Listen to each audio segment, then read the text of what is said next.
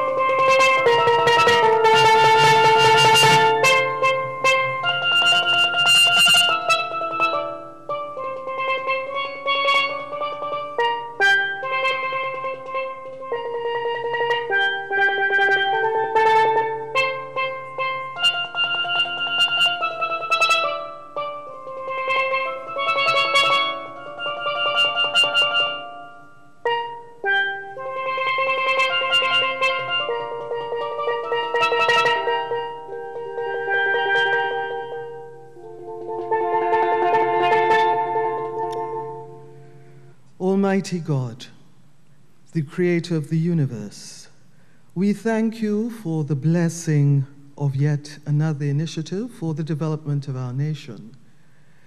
We thank you for the opportunity to develop the youths of the nation, because, as we say, train up a child in the way that they should go, and in so doing, the seeds planted will improve the quality of life of our citizens. We are ever mindful of the fact that you have blessed us with so much, even in the midst of this uncertain, changing global and socio-economic climate. You have given our leaders the ability to focus and logically steer the path of progress with stability. We invite your blessings today as we come together to discuss the matters within the education sector, since there is nothing that we can achieve without you. This supplication is for the advancement of your glory and the trust and welfare of our blessed land. Grant safety and development for these projects and all its users for generations to come. Amen, Amin, Namaste. Please be seated.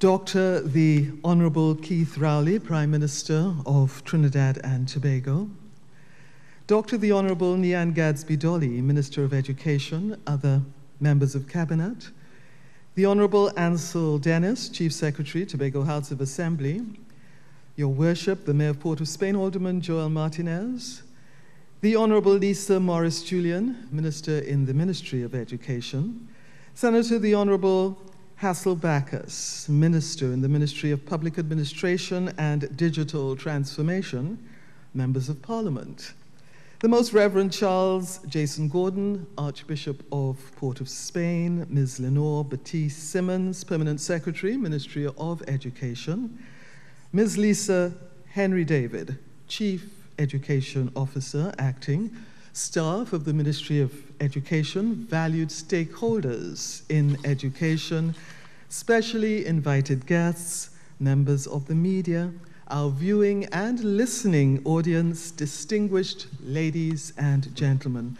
Welcome to this, the Spotlight on Education. I am your host and moderator for the evening. My name is Sharon Pitt. To formally welcome you and to bring opening remarks, please welcome to the podium the Honorable Lisa Morris-Julian, Minister in the Ministry of Education.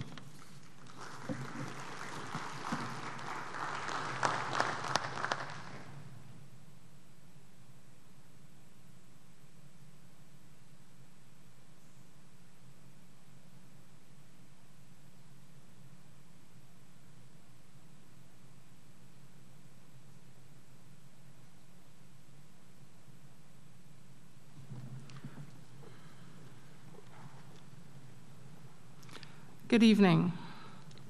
Tonight, I truly count it an honor and privilege to be given the humble task of welcoming you to yet another spotlight on education, the transformation of education, a national conversation led by the Ministry of Education under the leadership of our very own Minister of Education, Dr. the Honorable Gadsby Dolly.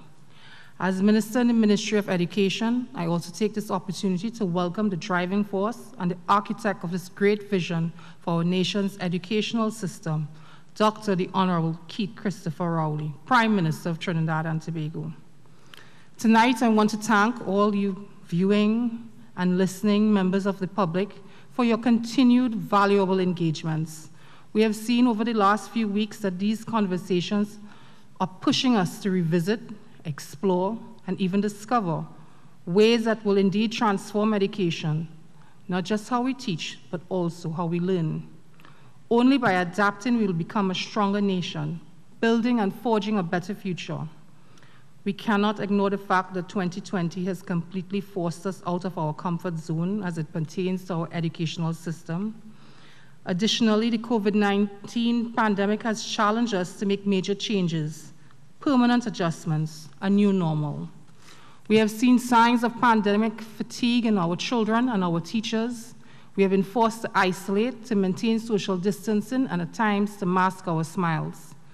Yet, we have also seen the best in us. We have seen the very best in rising to this occasion. We are evolving for the better as we continue to prove to ourselves that we are a resilient and creative people. If a butterfly had the power of speech, she would say that her time in the cocoon was difficult, even painful, but a necessary part of her transformation, because without it, she would not have grown wings and she would not be able to fly. I believe that we as citizens have to fly to even higher heights while tackling the difficult issues. I want to once again thank our hardworking permanent secretaries, our staff members of this ministry that have gone way and beyond the call of duty at every consultation, virtual town meeting, and spotlight. Without you, our national viewing public, and the passionate stakeholders of our education system, this project would not be possible. So again, welcome, and may tonight's experience and contributions continue to add value to our national conversation. As my minister says, no child will be left behind. Let us work together to make this into a reality. Thank you.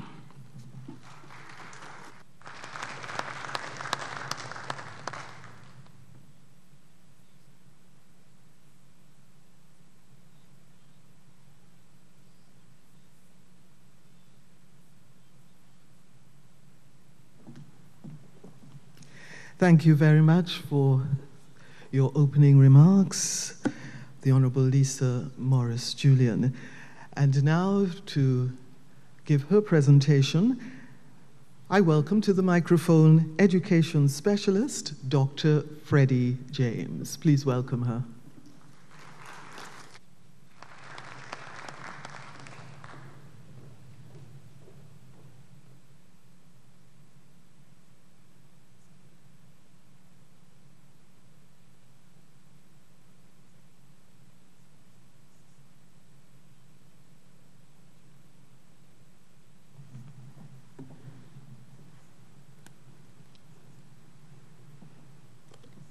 Thank you. Dr. the Honorable Keith Rowley, Prime Minister of Trinidad and Tobago, Dr. the Honorable Nyan Gadsby Dolly, Minister of Education, other members of Cabinet, the Honorable Ansel Dennis, Chief Secretary, Tobago House of Assembly, His Worship the Mayor of Port of Spain, Alderman Joel Martinez, the Honorable Lisa Morris Julian, Minister in the Ministry of Education, Senator Hassel Bacchus, Minister in the Ministry of Public Administration and Digital Transformation, distinguished ladies and gentlemen, members of the media, good evening. I take great pleasure in having been asked to share my thoughts and views on education transformation in Trinidad and Tobago, something about which I'm very passionate. I grew up with a father who was an avid gardener. As a little girl, I would sit on a bench he built for me on afternoons and watch him create what for me was magic. The magic was the transformation that I saw take place slowly from seed to produce that made its way into our kitchen and eventually into our bellies. Nevertheless, the transformation didn't happen just so.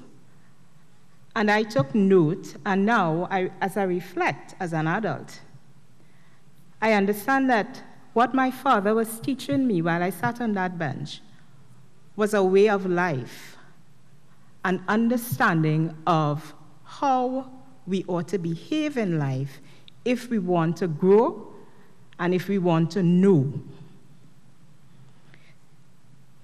The transformation occurred because of 4 key deliberate actions. 1, my father created an environment in which the plant could thrive. And I noted that not all environments were suited for all plants, and that unless the seed was put into the right environment, it would not bear fruit. This taught me purpose. The growth process required sustained commitment, supervision, care, and monitoring, wetting and mulching, fertilizing where necessary, and so on. Thirdly, my father knew what he was doing. He was quite confident. He knew how to move the seed to produce. He was competent. If he wasn't sure about anything, he had his gardener friends with whom he would consult and collaborate, and he would also do his research. Fourthly, my father operated from a position of love. You only had to see him come alive when he was tending to his plants. When it came to taking care of them, he left nothing untouched. He was most concerned about the plant that seemed weak, and he was determined to do all in his power to ensure that these particular plants succeeded. Education transformation is much like doing great gardening, like my father did. It is about unlocking value. The outcome is to grow our children into productive, functional global citizens. It means creating and implementing policies and practices along the lines of, or undergirded by, inclusivity, differentiation, and equity that ensure that all students, like the plants, are placed in an environment in which they can thrive and their value can be realized and honed. It therefore cannot be a one-size-fits-all approach. This is one reason why we need transformation. Another key reason why we need transformation is because we are preparing students for the future, for a future that is uncertain and with social and cultural issues that we don't even know about. We therefore must be predictive. The question I'm sure you all are asking yourselves is, well, how do we do it? In this short time that has been allotted, I will offer a few ideas. If we really want to transform education, we must focus on making schools places of belonging for all our stakeholders. I'm going to repeat that because this is the thesis of my presentation, and this is the crux of the matter. This is where the buck stops. We must, if we really want to transform education, we have to focus on making schools places of belonging for all our stakeholders. This philosophy must undergird all that we do. It is simple. If people feel they belong, they feel valued. If they feel valued, they and those they work with have high expectations of each other and are therefore inclined to work together to meet those expectations. We therefore need to innovate. And on this matter of innovation, I know it's a word that is bandied around quite a lot, but on the matter of innovation, I will address 3 key issues that relate to any sort of educational transformation or that would drive real educational transformation. The 3 innovative dimensions are: 1, strengthen the pedagogical core.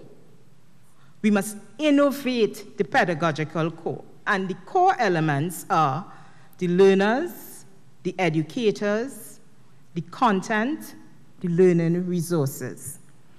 But that's not sufficient. We also have to address the matter of the dynamics that connect those elements: pedagogy and formative evaluation, the use of time, and the organization of educators and learners. The second key innovative dimension is leadership. Leadership must not just be proactive. Leadership must be predictive and become formative organizations with strong learning leadership, strong design with vision and strategies, and constantly informed by self-review and evidence on learning achieved. So the focus is on learning, and the focus is on reflecting on self and organization. The third innovative dimension I will mention is open up to partnerships, not just to collaborate, but to open up to partnerships. For example, create synergies and find ways to enhance professional, social, and cultural capital with others. Do this with families, communities, higher education, cultural institutions, businesses, and especially other schools and learning environments. I know a lot of talk is taking place about curriculum change, and I will touch on this very slightly. I want to point out some 4 key areas that relate to curriculum change. And these relate to the key outcomes of curriculum change. So as we engage in this discourse on curriculum change, let us engage with a purpose and let us know what we want at the end of it. Curriculum change refers to any conscious, deliberate attempt to engender change in the curriculum of a school or school system, which should produce 4 key outcomes. 1, a new structure. 2, new teaching practices. 3, new curriculum materials. 4, change in beliefs or understandings. Thus, while curriculum change can be beneficial, its benefits are not a given, since they depend on a confluence of factors coming together. But above all, I wanted to make this point, and I want to make it very clear. Systems and structures do not in and of themselves bring about change. It is people who do so. Therefore, the most important outcome of curriculum change, if we are to have transformation, is changing beliefs and understandings of stakeholders. In other words, we need cultural change. I know people like to refer to countries like Finland and Singapore to benchmark high-performing education systems. But we must remember that in these contexts, educators are highly valued, and there's an embedded culture of adapting and most importantly, understanding the notion of failing fast and failing forward. I say any kind of learning involves 3 key areas. 1, collaboration. 2, the road is not going to be easy, and chances are you will fail before you succeed. That doesn't mean you shouldn't take that journey. And the 3rd area, and you know, you can probably say it's one of the most important areas, is research. You have to know what to do, how to do it, why you do it. And therefore, you have to answer those key questions. You have to know the what, the so what, and the now what. Transformation rests within that now what area. It's not sufficient to just know.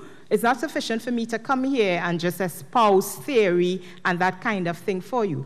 We have to be on all committed to the journey of what now? What are we going to do now?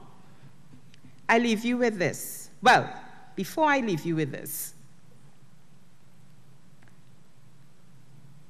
leadership is critical to achieving any form of transformation.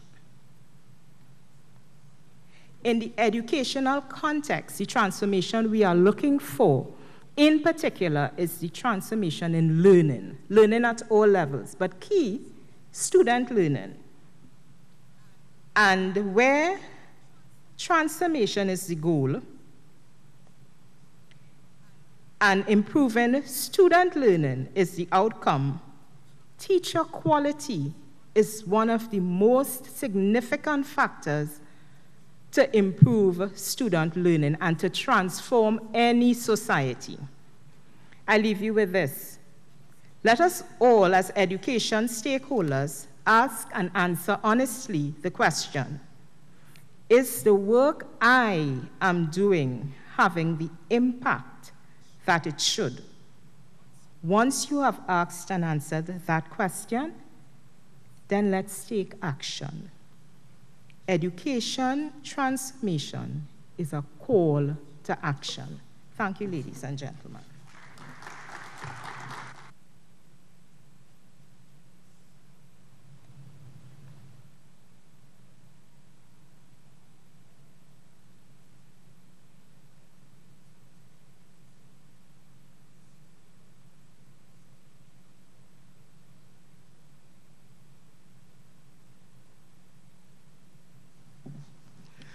Thank you very much, Dr. Freddie James, for your interesting insights into what is needed for transforming education with the innovative dimensions you mentioned.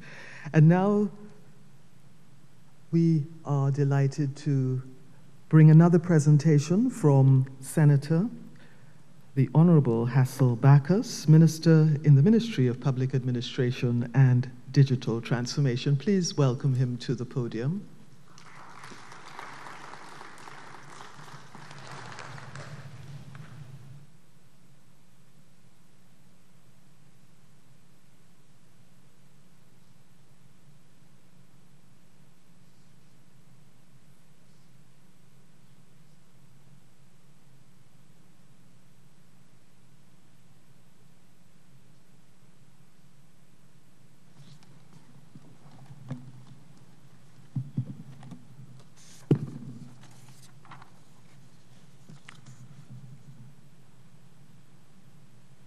Dr. the Honorable Keith Rowley, Prime Minister of Trinidad and Tobago, Dr. the Honorable Nyan Gaspee-Dolly, Minister of Education, other cabinet ministers, the Honorable Ansel Dennis, Chief Secretary of the Tobago House of Assembly, His Worship the Mayor of Port of Spain, Alderman Joel Martinez, the Honorable Lisa Morris-Julian, Minister in the Ministry of Education, members of Parliament, the Most Reverend Charles Jason Gordon, Archbishop of Port of Spain, Ms. Lenore Baptiste Simmons, Permanent Secretary in the Ministry of Education, Ms. Lisa Henry David, Chief Education Officer Acting, staff of the Ministry of Education, valued stakeholders, specially invited guests, members of the media, the viewing audience and the listening audience, distinguished ladies and gentlemen all, good evening. Transforming education. Usually when I am asked to deliver any type of feature, it's normally about all technology. But I have to marry two things today. Let me remove this.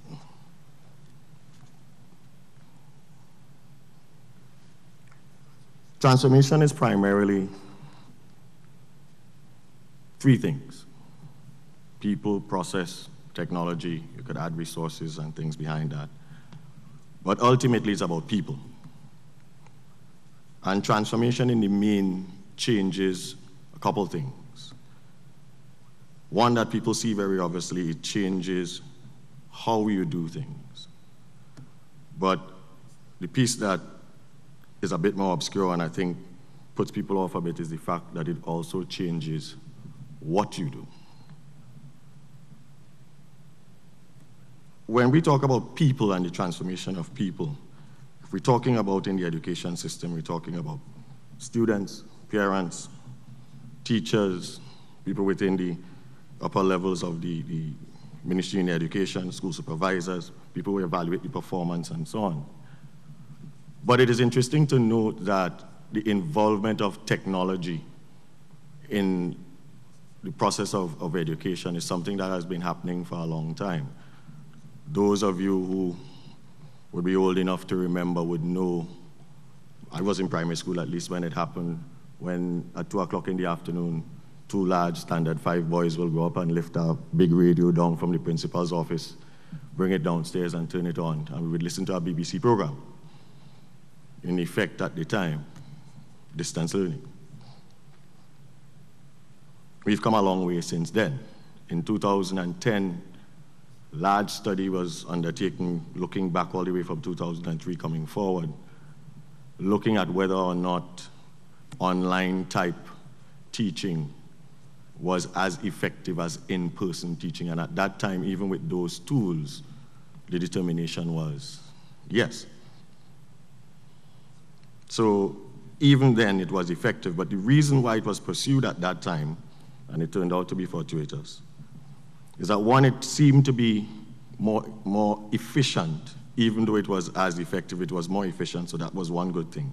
But more than that, it created an avenue for learning where face-to-face interventions weren't possible. I am not sure they envisaged COVID at the time, but it is directly applicable to where we are today. The other thing about education and technology and what it affords is that it's a global thing. There's an illustration from a 14th century guy that put something together from medieval Italy and showed a depiction of a classroom with someone on a podium and students inside of it. This is in the 14th century. And if you looked at what was illustrated in it, the students, you could see some paying attention, some chatting, some not paying attention, some asleep. It seems that even at this time, a lot of what was depicted here still was happening. But once you added the technology to what we were trying to do, in terms of enhancing the learning experience, we found ourselves in murky waters. And I'll give an example. Let me give you an end-to-end transformation. In a technology-enhanced learning experience, before class starts, the environment would have already been created where content is there. There are numerous ways for the educator to add that content to what is a solution that is helping to deliver it. You would have had an industry in terms of the people, the publishers and owners of the content of textbooks that would have been made available already online. There would have been an enterprise agreement, for example, with large purchasers of books like the state, who would then have a license to use it. Why is that so important? It's very difficult to lose a textbook online, or to have your bag stolen with your textbook online, or to walk in the rain and it gets ruined online. So it gives you a persistence and a consistency of that. So the teacher has it there and it's all built into the solution and is now available for distribution. Well, there has to be an underlying infrastructure that supports that.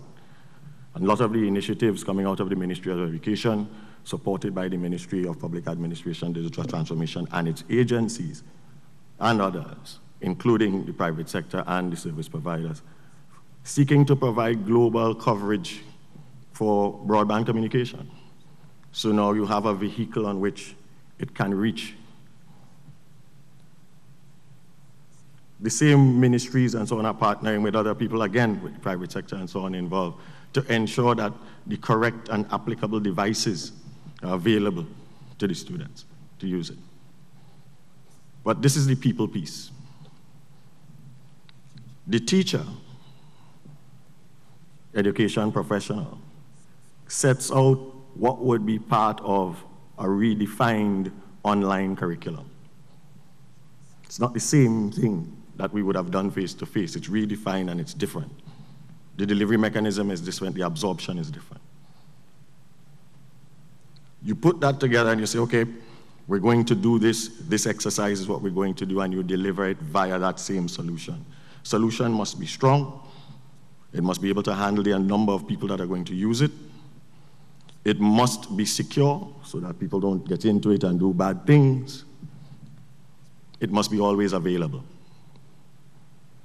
But again, to the people, you issue exercises to the class to be done, students within the class. The solution should identify to every student that they have an exercise to complete. The solution should monitor whether those exercises are being completed or not.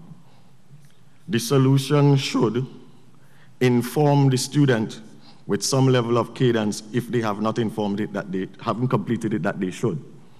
It should inform the parent that the student had this work to do and has not done it.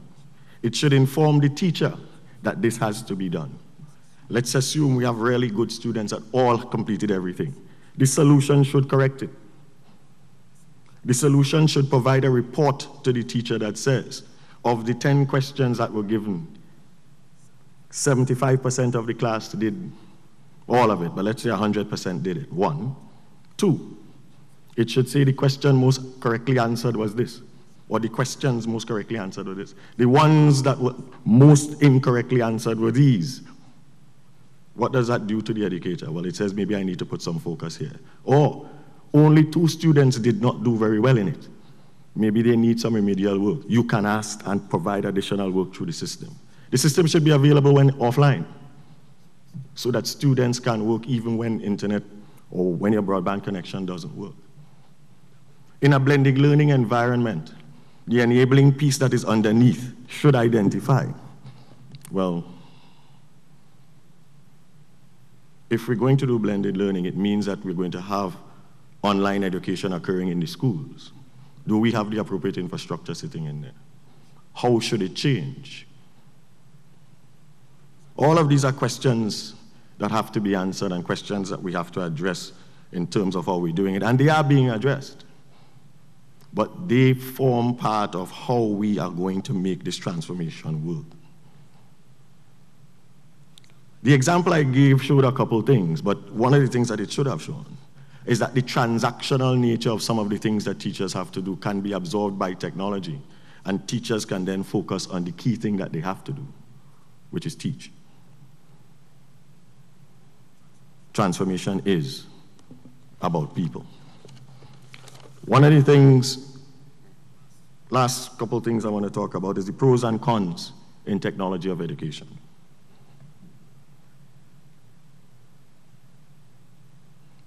People think that the technology can excite young students.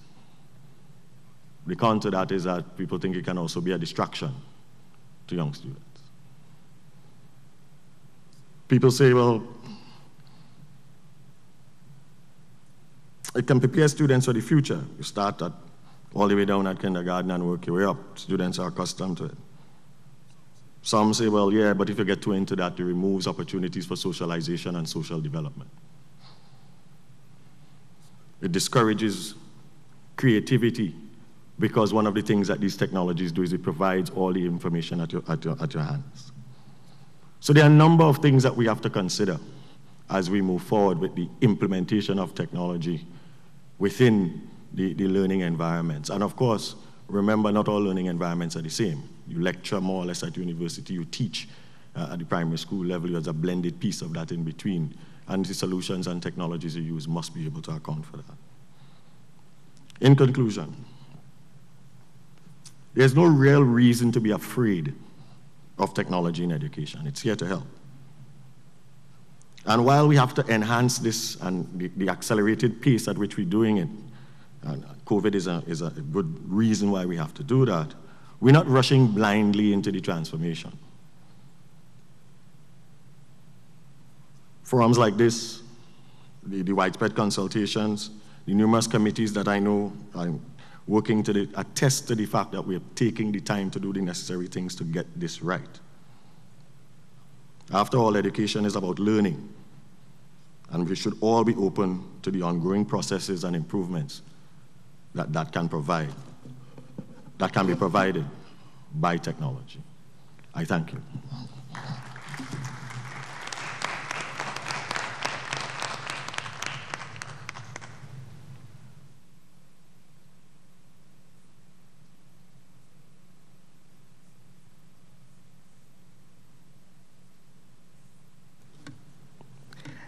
Thank you very much, Senator Backus, for that very interesting and very exciting view of the transformation of education using digital education. And as obviously has been made aware to all of us, this would take a very strong leadership, and it is a huge task.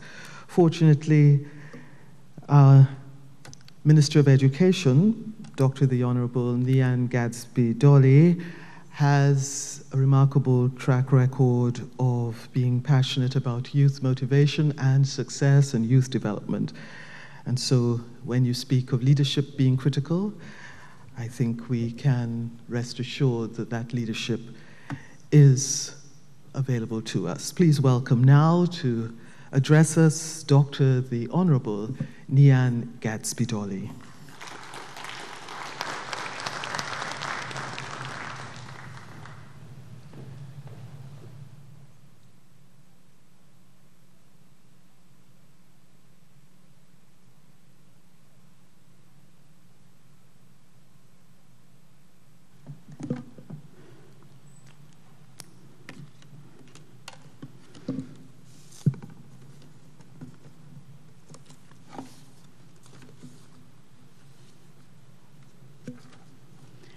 Dr. the Honorable Keith Rowley, Prime Minister of the Republic of Trinidad and Tobago, Cabinet colleagues, His Worship the Mayor of Port of Spain, Alderman Joel Martinez, the Honorable Ansel Dennis, Chief Secretary of the THE, the Honorable Lisa Morris Julian, Minister in the Ministry of Education, the Honorable Hassel Backus, Minister in the Ministry of Public Administration and Digital Transformation, Members of Parliament, Permanent Secretary in the Ministry of Education, Lenore Batiste Simmons, Lisa Henry David, CEO Acting of the Ministry of Education, Dr. Freddie James, panelists, stakeholders in education, specially invited guests, members of the media, members of the viewing and listening audience, good evening to you all. I begin with a quote. If you do not know where you come from, then you do not know where you are. And if you don't know where you are, then you don't know where you're going. And if you don't know where you're going, you're probably going wrong. This evening, as we focus our discussions on transforming education, it is imperative that we understand where we are, where we were, and where we want to be. The theme of transforming education, which has been guiding the Ministry of Education since August 2020, was conceived by our featured speaker this evening, none other than the Honorable Keith Rowley, Prime Minister of Trinidad and Tobago. The term transforming speaks to an ongoing action. Note well, it is not transformation, as it is understood that education, in its broadest sense, is ever-changing and dynamic. The quote used to open my contribution this evening speaks to where we are in education. We are at a crossroad of understanding, as every other Ministry of Education is in the world. How do we transform this sector to meet the needs of learners in 2020 and beyond? What mechanisms must be put in place to support all stakeholders in education, students, parents, teachers, and administrators? How can we, together, create the most encompassing and inclusive education system for the people of Trinidad and Tobago? How can we assure the quality of education on the virtual platform? How can avenues be created for corporate Trinidad and Tobago, NGOs, and willing and qualified citizens to impact the lives of our children through the education system? In the face of all the changes the world is facing, the government views it as critical that our population has a say in how we discharge our responsibility to deliver to our future leaders, our children, their fundamental human right to education. The world has to reshape and rethink education. In this lies an opportunity that in Trinidad and Tobago we intend to capitalize on. Things that we thought impossible have been done. Processes which may have taken years to accomplish have been done in months. We have the opportunity to dissect, analyze, compare, retool, reshape. We have the opportunity to transform education. We have done a lot right over the years in education in Trinidad and Tobago. Sometimes we lose sight of this in our quest to improve. Even in difficult times, our children have the opportunity to be educated free of charge. Those who have not succeeded in their CSEC examinations have access to free tuition and free repeat examinations. Our young adults have access to GATE for their undergraduate studies, and additional support is available from HELP loans, the National Scholarship Program, and now the National Bursary Program. Vocational training is available for free, and in some cases, even with a stipend. And that's available through the MUST program, HYPE, MIC, NESC, YTEP, the Community Skills Training Program of the Ministry of Sport and Community Development. And none of these things that I've mentioned here are new. The government also provides support to our public tertiary institutions so that even courses which are not presently funded by the GATE program are reasonably affordable to citizens. And even in difficult times, the national budget has maintained its share towards education sector. So though we as a country have more to do, much more to do in the quest to make quality education fully accessible, inclusive, and holistic, we must also celebrate our progress along this road, which really has no end, but winds through time and space, as does learning itself. Again, the term transforming encapsulates constant movement as we set ourselves goals to mark progressive steps. Very critical in the next few years, as critical as the incorporation of technology into the teaching and learning process, will be an accountability system for our schools. That system for Trinidad and Tobago exists on the same principles of the Each Student Success Act of 2015 of the United States. As obtains in countries with similar accountability systems in place, the goal will be to provide all children significant opportunity to receive a fair, equitable, and high-quality education and to close educational achievement gaps. The well-off, the poor, the vulnerable, those at risk, those at potential, the strong, the weak, the child with special needs, the disciplined, the lazy, all our children must achieve, and we must make it so. The need for the institutionalization of an integrated mechanism to assure quality in education has already been clear in the comments coming through from the National Consultation on Education 2020. We must trace and track how our students are performing and be able to intervene where it is needed to close the achievement gaps. It is not enough to know. It is now time to act. It is time to intervene so that quality education can be achieved by all. In education, one size does not fit all. The consultations of 2020 provided a necessary forum for our population to discuss issues which have been long outstanding, as well as those which have been made more critical from our 2020 experience, namely the conduct of the SEA, which is Secondary Entrance Examination, Secondary Entrance Assessment, and the transition to secondary school, the Concordat, curricular reform, blended learning, the role of parents and guardians in education, the role of the Teaching Service Commission, and teacher training and development. Of course, even the format of this consultation was transformed. We went virtual with the discussion, and we are grateful for the enthusiastic participation of our citizenry. The virtual town halls concluded yesterday.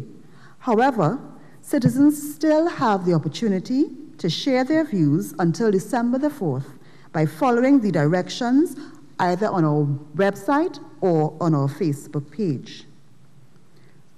Trinidad and Tobago, I must take this opportunity to recognize the corporate entities, NGOs, and individuals who have answered the call and have given yeoman support to the students of our country through the Adopt a School program. It is a well-known fact that getting online has not been easy or simple for all students, and it continues to be a major challenge.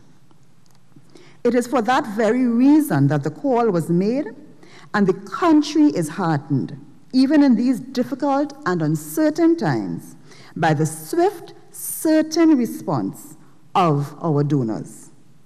Students across the country have been able to benefit directly from the donations of laptops, tablets, and internet connectivity that were made directly to their schools at a time when even getting devices into the country is a challenge. These efforts bear special mention as they encapsulate the village concept, which must become as much a part of our education landscape as our masks have become a part of our wardrobe and daily routine. As we engage this evening, let us be mindful of who and what this discussion is really about. It is about our children and the future of Trinidad and Tobago. What we do in education and how we treat with and prepare our children for the future will create the pathway for the progress of Trinidad and Tobago. Let that responsibility never escape us as we forge ahead. Allow me, as I close, to echo the sentiment of our Honorable Prime Minister as I appeal to us to have a responsible Christmas season, thus giving our children who do need to return to face-to-face school their best chance of regaining a sense of normalcy as soon as possible. May God bless us all.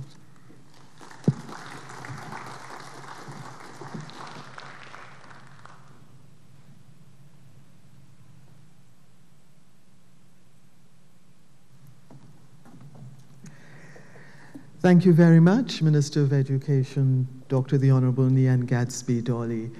And once again, for our viewers and listeners, we welcome you to this, under the auspices of the Ministry of Education, Transforming Education. The spotlight is on education this evening, and in our second half, we will be opening the floor for discussion and questions, so we look forward to your active engagement.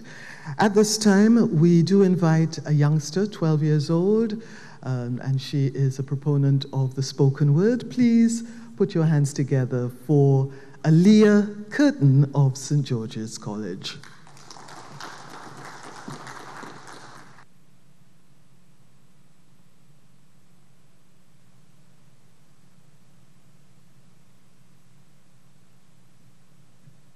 Good evening, good night, everybody. This spoken word, this poem is called Swimming. COVID has taught some to enjoy family more. COVID has taught some that life isn't sure. COVID has taught some to survive as cupboards suffer from financial termites because food intake gets slim. As for me, COVID has taught me to swim. I learned how to freestyle, butterfly, tread, and float. I learned how to swim without water, breast, relay, and backstroke. Because ever since school went online, I've been swimming in homework. And it's not just me. It's like teachers vexed didn't have Olympics in 2020. So students are put to the test to see how athletic abilities applies in academics. Tidal wave of homework could wash away the pandemic. First to swim, I swim in. Because who wants to perish in a sea of incapability? Not me. So I swim as I skim past each torrent they throw, and I swim. For where I grew up, we know what it is to drown. And I frown at those who are not as strong as me. For I have a song in my heart. The chorus is, I must succeed. And I need to teach my fellow students these songs because the current can't get strong in this new norm. Students need to strengthen their arms, work hard to conform, for we can't drown. Always in the mood for a flood, we can't drown. Love will help us get through. And for those who suffer in swimming, Trinbago has lifeboats for you in the form of parental sacrifice, the ministry giving someone a new device, principals giving us no homework days as a blight, or even the neighbor opening up their Wi-Fi. No longer will we stand by. This is a swimming race, and our resilience is winning. We can do it, Trinbago students. Watch how we synchronize swimming. Thank you.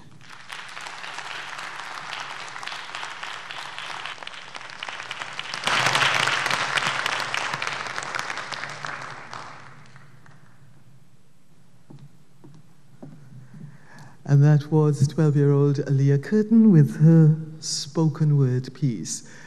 Transforming education is the running theme through the National Consultation on Education 2020, and it is the theme that takes it towards its fulfillment of Vision 2030. Main architect of that vision is our feature speaker. Please welcome to the podium Dr. the Honorable Keith Rowley, Prime Minister of Trinidad and Tobago. Please welcome him warmly.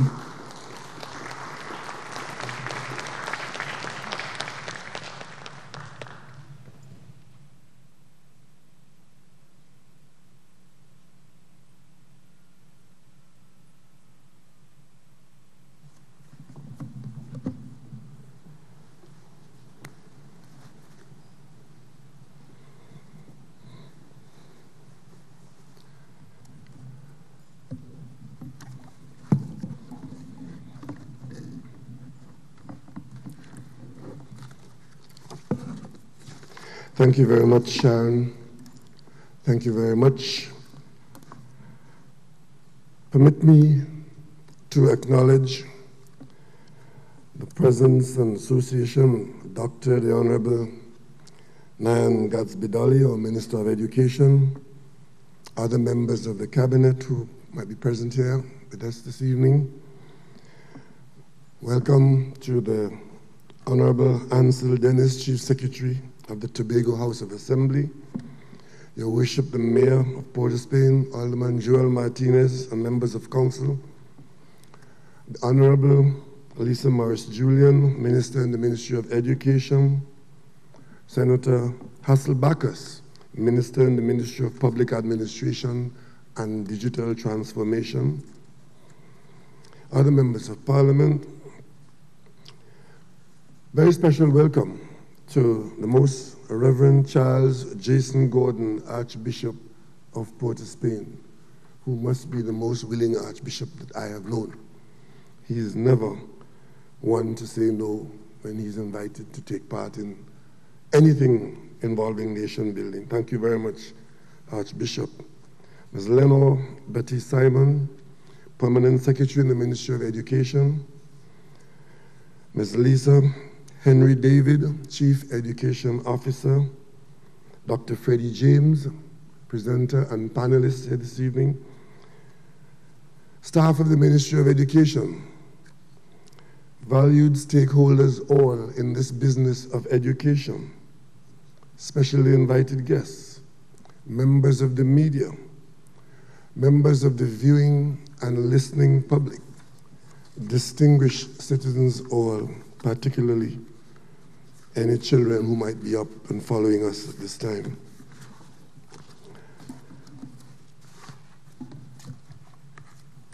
I had a written speech to read tonight because not only did I want to participate in this process, but I wanted to be careful what I said, because it is so easy to be misunderstood these days. But on completion of the speech, I decided that I'd throw it away and use my own existence as the presentation tonight. I would just simply make some references and give you some numbers, but I ask you to pay careful attention to what they represent, because this business of education, you will see in all of it a connection, a synergy, and maybe a confusion, and always a challenge between what was said so eloquently by Dr. James and the Minister Backus and Minister Gatsby-Dolly. A lot of what was said, when we begin to look into what was said, you will see the assignment that we are undertaking. As Prime Minister, I simply want to say to the population that I know what public policy in education means. I am the living example of that. I know what public policy was. And that's why I think I'll just mention a little bit about myself, so that you can understand that I'm not a stranger to this assignment. I grew up with my grandparents in Tobago, and like every other guardian and parents in this country, I know now, if I didn't know then, that they wanted the best for me and that they would do anything to give me the best. Whether it was 25 cents to buy my lunch or spending all the money in the household on my books. I remember running up and down behind my grandfather. And one of the things that stay with me is going with him to a political meeting when I was 7 years old. And in those days, it's not like now when you do as you please and dress as you want.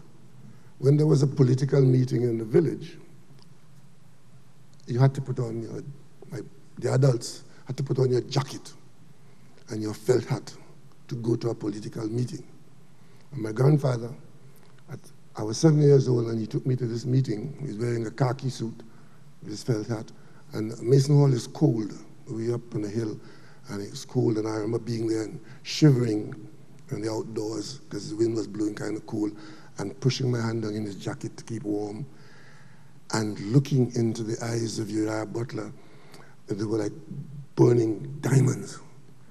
And he too was talking the very thing we're talking about here tonight, which is that assignment ahead to transform and to change. And my grandparents were supporters of A.P.T. James, who was the defender of what they call the Cutlass and Hoe man. And Dr. Williams came and he was speaking. But that night in that meeting, I went home and they talked about voting for James. But in 1961, Dr. Williams came and he made a very powerful presentation about education. And when I got back home, my grandmother asked my grandfather, what did Dr. Williams talk about? And my grandfather said, he talked about the boy. Long after I realized what my grandfather was saying to my grandmother was that Dr. Williams is talking about the future that for me personally.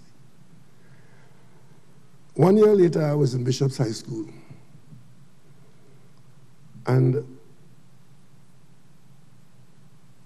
I was the first person in my family to have gone to high school of my siblings. I have 5 brothers and 3 sisters, none of whom, well, only my younger sister and myself were the only 2 to have gone to high school. I was the first one, my sister was the second one.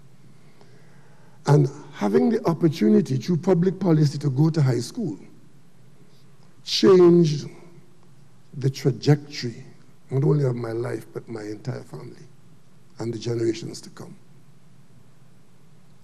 It is not that I was any brighter than my siblings. It was just that the opportunity was not there for those who were older than I was. And having gone to high school in that part of the country, rural part of the country, Tobago being rural Trinidad and Tobago, the whole question of going to university didn't even arise because affordability didn't permit it. Opportunity was not there. Those were the days of a few scholarships for a few very fortunate people who got island scholarships. But if you were out there in that part of the orbit, wasn't there.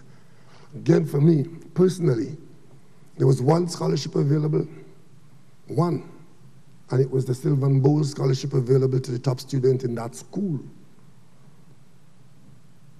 The other students had to literally settle for the end of the educational career there, or 1 or 2 may be fortunate to have had some opportunity. But there wasn't a basket of scholarships. But as Minister Lisa Morris said, we have had some successes, some of it spectacular. Because this boy that Dr. Williams spoke about that didn't understand what he was really saying, and this entry of the first person in the family into high school, I was there when we took a decision that because Brian Lara made 400 runs and broke that record, that magnificent performance, not just breaking the record, but breaking the record again, 400 runs, that we would, as a government, give 400 scholarships. That happened in this country. In 2 generations, we moved from no chance to 400 scholarships. And of course, we could have only done that because there was an affordability that was in front of us. The best earning years of this country's history was in the period 2006 to 2008. And we did not think that that trajectory of that curve that was going upward in LNG, that was giving us that money that we were putting in the Heritage Fund, we had a surplus in the budget and so on. We didn't think that we, in our time in government, would be in a situation where the change would be so dramatic. Things would have changed. Today, 400 scholarships is a strain. And of course, more importantly, the expectation, unlike my day, when most children in secondary school did not expect to go to university, today, the expectation from virtually every one of them is that we go on to secondary education. And in this country, we're one of the few countries in the world that offer, that sustain, and even guarantee education at the primary, the secondary, and the tertiary level, and much of it for free, a word I don't like to use, but paid for, usually not by the direct beneficiary. So we are now talking about transforming education. Why?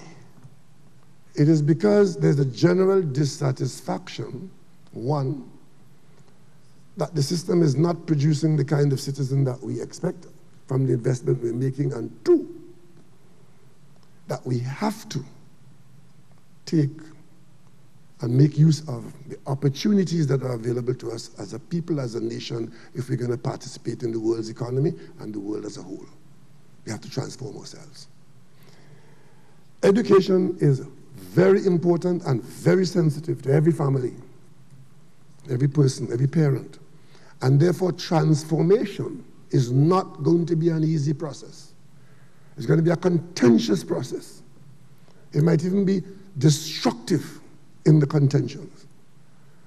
And that is why if I do one thing tonight, I want to ask the population that as we set about to transform our education system, let us talk about it. Let us argue about the points and the issues. But let us be careful not to let the negative vibes be the outcome. Minister Hasselbacher spoke tonight about outcomes of a process. If the outcome is simply the rah-rah of the noise, then we would have failed. But if the outcome is that we have faced reality and decide that we are going to do what is required, especially for the next generation, that the transformation is an exercise of vigor, an exercise of participation, an exercise of expectation. If we do that, then the next hurdle for Trinidad and Tobago would be easy. But the potential for trouble is there. But the government is not going to shy away from it because it needs to be done. Free secondary education was not easy for the first PNM government. It was a commitment that had to be funded, that had to be defended. But you know, tonight I want to mention 10 strands in the fabric of that transformation that we are going to have to engage. Strand number one, who gets educated? I think the answer is known to all of us and accepted. There'll be little confusion there. We are committed to every child in this country to offer him or her an opportunity for a good education. And not only children, adults can be educated too, because a good education system allows continuous education. And I want to put that in the context of a statement that I grew up with my good friend and mentor in teaching when I was a young teacher. I had the privilege of being in the presence of the great Mervyn Elder, that educator.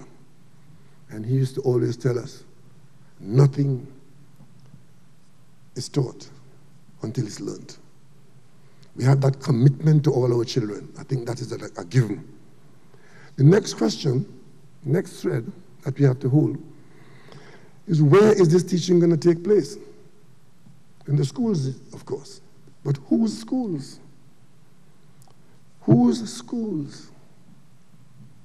I don't know if you're all aware, but the majority of children in this country get their education in schools that are owned not by the state that is committed, but the state that supports. Schools that are owned by other people. Most importantly and most commonly referred to is the next thread. What is the process by which our children will get into these schools? The selection process. Well, in my day, common entrance was it. Broke the door for us. It broke the barrier for us because entrance was not common. Entrance was selective on bases that we don't even want to remember. And that is why it was called common entrance, an entrance which was common to all based on merit. We've forgotten what it was like before that. So when you hear people abusing the phrase common entrance as some murderous arrival, it was liberation. It just changed to SEA, but it was still a principle of selection. So the question is, what is the process? I hear a lot of people very easily talking about changing the SEA to something else. But you never hear the conversation ends with what that something else is going to be. I think it is because the advocates know that there's going to be contention there. But the time has come for us to bite that bullet, grasp that nettle. There are other systems available in the world. Question is, do we want any of those systems? Can we tolerate any of those systems? Can we fund those systems? Can we accept those systems in a plural society? So if we are talking about changing from SEA, it must be changed to something else. What is the something else? Let that be the conversation. I want to hear that. And I'm anxious to hear what the options are coming from the experts. And the best experts are the parents, because they are the ones who will determine what happens to their children. Then the next question is, what is taught? What is going to be taught in these schools after this process? What is the curriculum? Are we satisfied with the school's curriculum?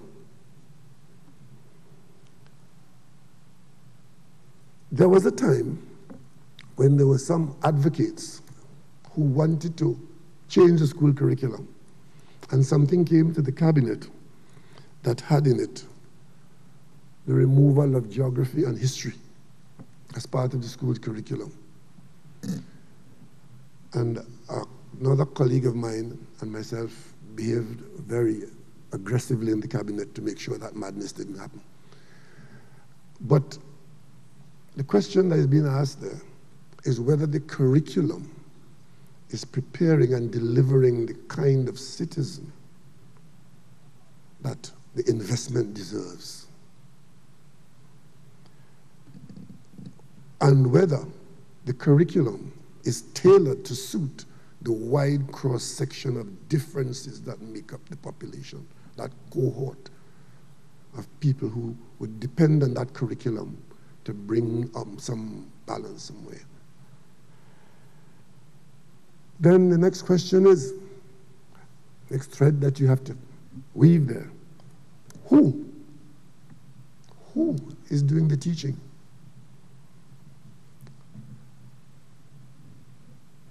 I will mention something later on. I'm sure you don't know. But I'll go to some numbers in a little while, and you'll understand why I would be concerned about who is teaching. Because there's an absence, a significant gap with the presence of male teachers in the school system. I love ladies. I have a wife, I have 2 daughters, I have a granddaughter. I have nothing against women, contrary to what you hear 1 or 2 of them saying. But a school system that is lacking a sufficient presence of the male teacher is a problem. Especially when many of our children are without fathers in their homes. And of course, there's a cost to education. Who pays it? How much? And how much can we afford? It's another trend. And then we get into the esoteric. Equity in education. We talk about scholarships. You would have heard recently the cabinet making changes with respect to the number of scholarships and the use of bursaries to increase the number of persons who would be supported by the public purse. There's some element of equity that has to be sought after and found to ensure that those who need the help get it, and those who can help themselves do so largely without being excluded from the support that the state has to offer. And then the question now is, how much support is there in the budgeting process for this whole question of education, which is so transformational? Transformational to the point where I am sure that in this room here tonight, there isn't a single one of you who either directly or your family was not impacted by the education system in Trinidad and Tobago that made significant change to your family's circumstance.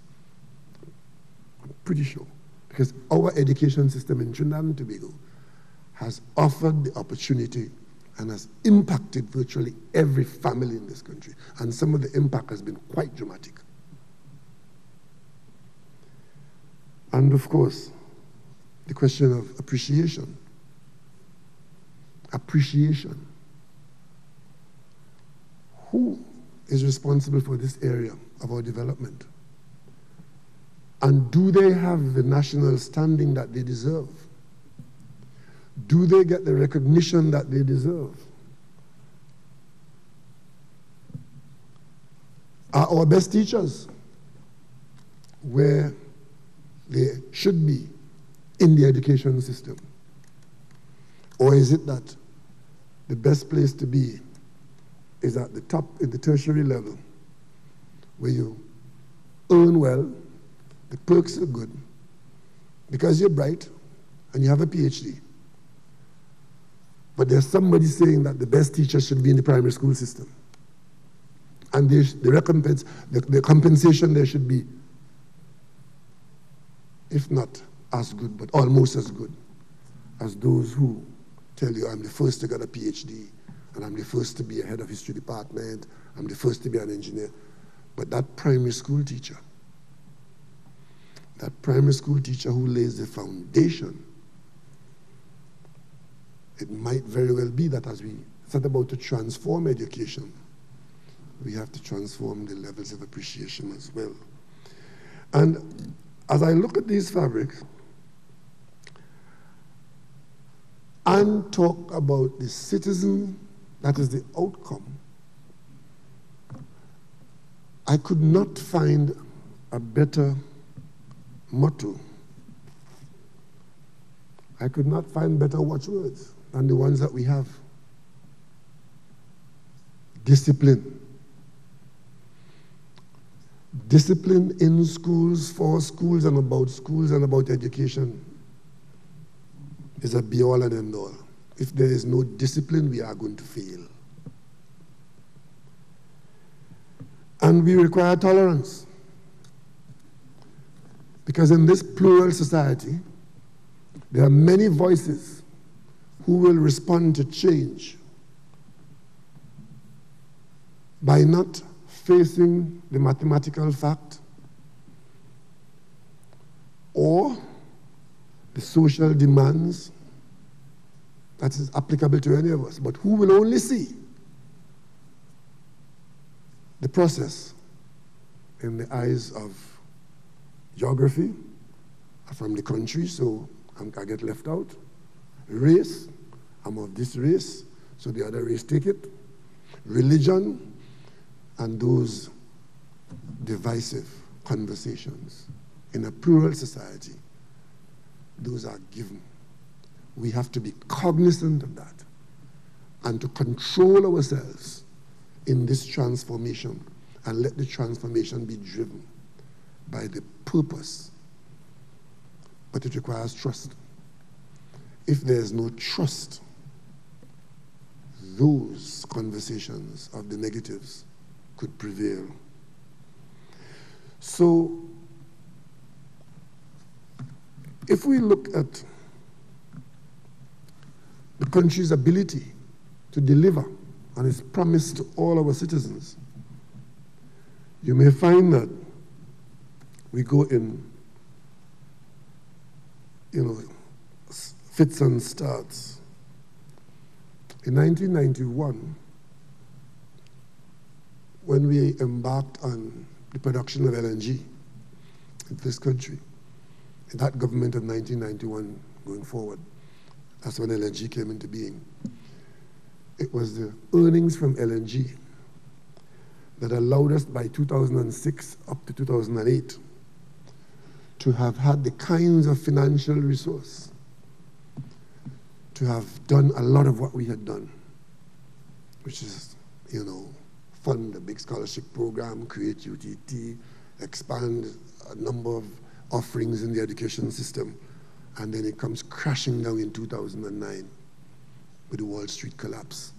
And we move from the prospect of what had appeared to be a long period of prosperity, because those of us who are geologists in the cabinet, I think there were 3 or 4 of us there, at the time we were the main supplier of LNG to the east coast of the United States and some of it to Europe. Nowhere on the horizon was shale gas, which would have made the buying Americans into selling Americans. The Americans are now selling gas into the Caribbean. When we got into LNG, there was no question of us having to compete with. There was no question of gas being cheaper. As a matter of fact, as a trained geologist to the PhD level, nowhere in my training was there any conversation about gas coming from shale, which is a rock that is all over the world, but it was one of those rocks that you'd never look for oil and gas in because of its physical condition.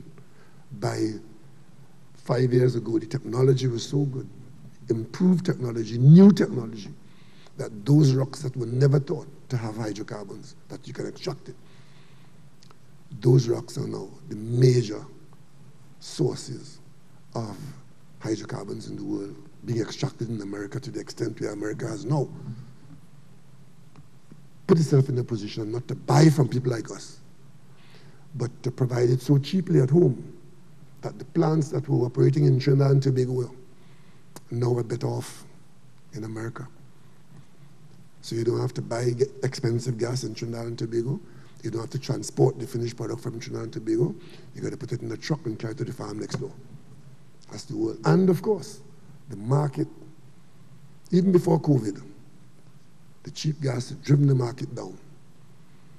And of course, up comes COVID, and the world's economy spiraled downwards in terms of its consumption, whether it is motor cars on the road, planes in the air, even fertilizers being utilized on the farm, or explosions in Chile for buying ammonia. Our plants, some of them are closed because the market is just not there for the product we produce. That's a change. But in that environment, we are now forced, as we must, to transform our education system because we are bent not to be left behind in any world ahead. We have to continue to think that we have a future. I just want to just give you a little, give you some numbers for those of you, especially those of you who are not in the education system, as to what we're dealing with. So when you hear we are talking about, or people are talking about education, I want to give you a little idea as to what the porcupine is, what exactly it is. In this country, we have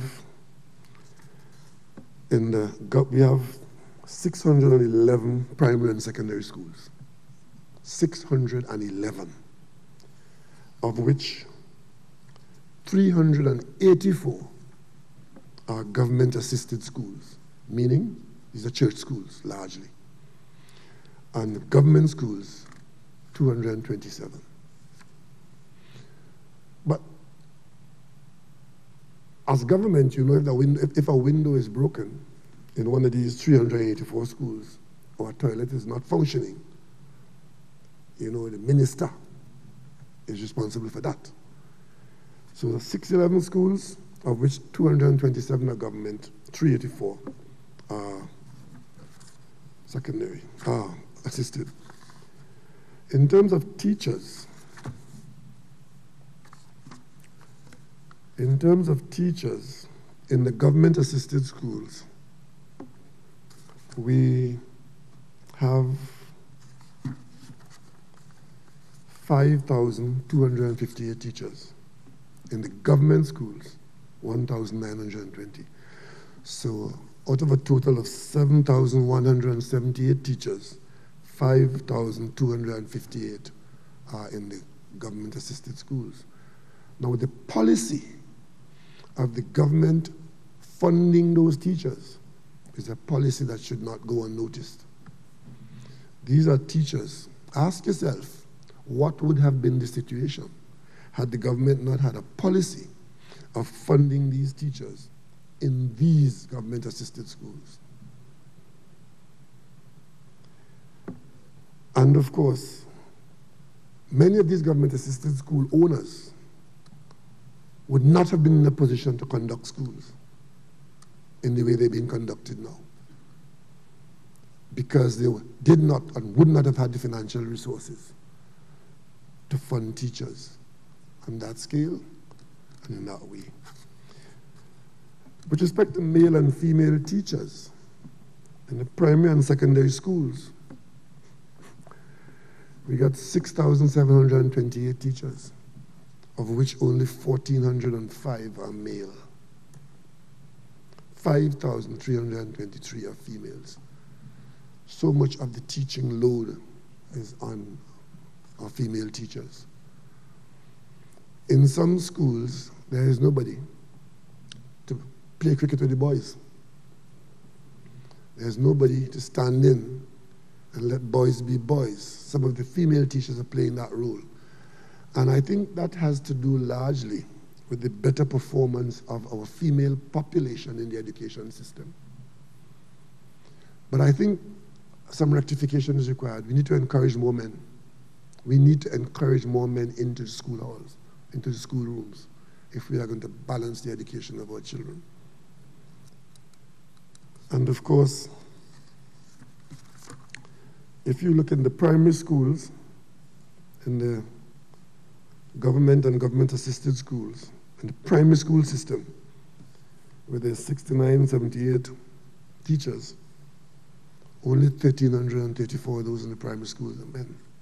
That foundational aspect of it. In total, primary and secondary schools, 13,906 teachers. 10,000 female, 3,300. 10,500 female, 3,300 male. So, with respect to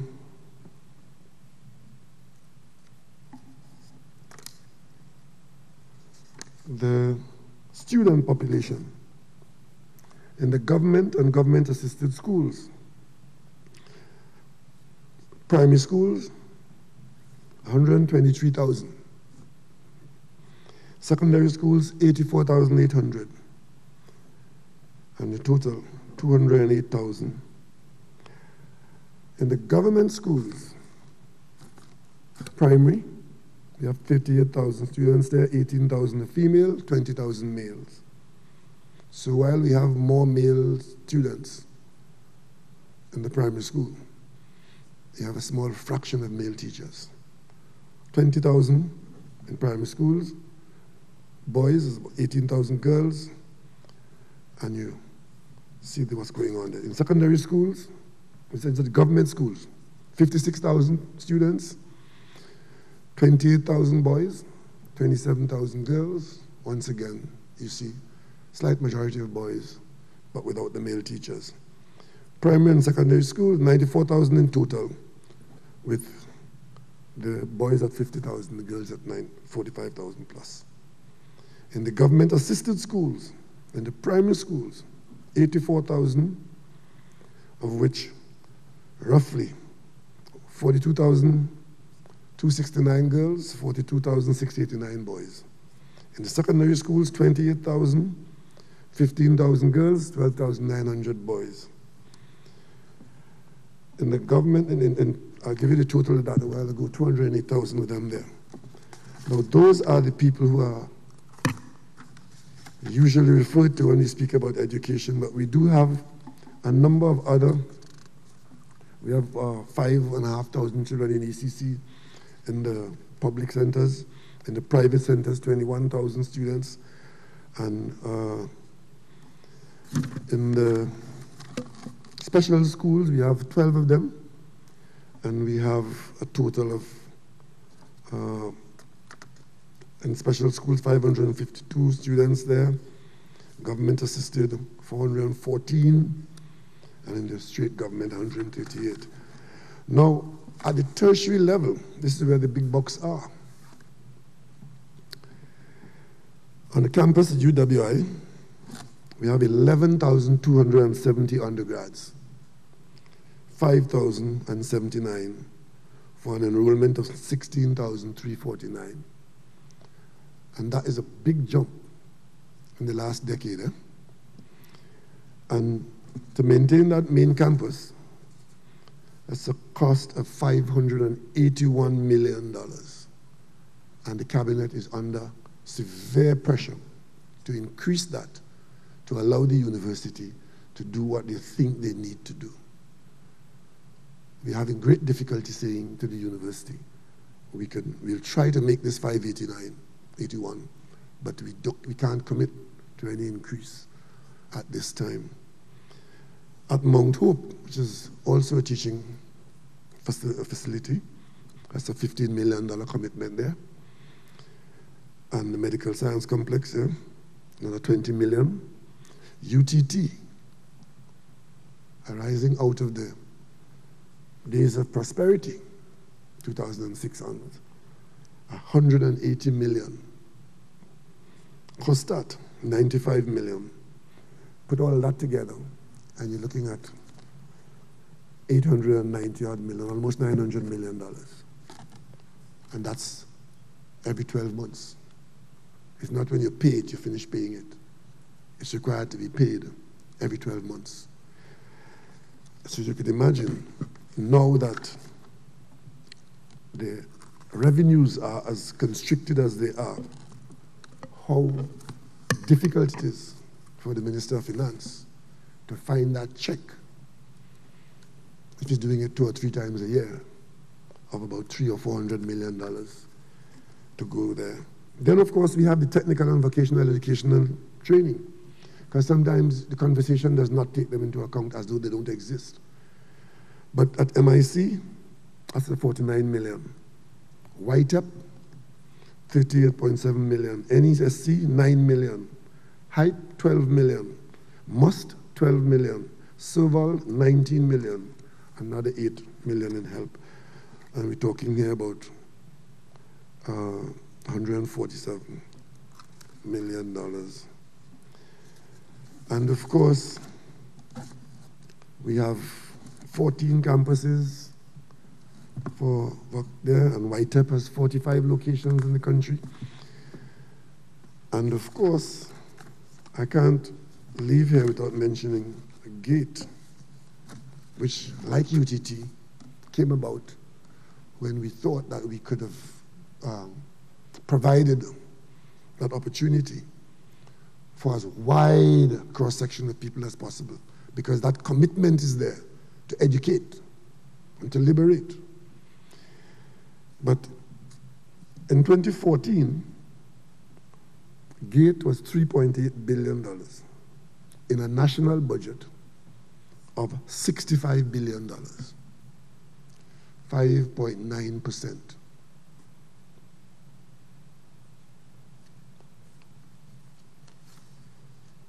I'm speaking here, not here. This is the Ministry of Education, sorry.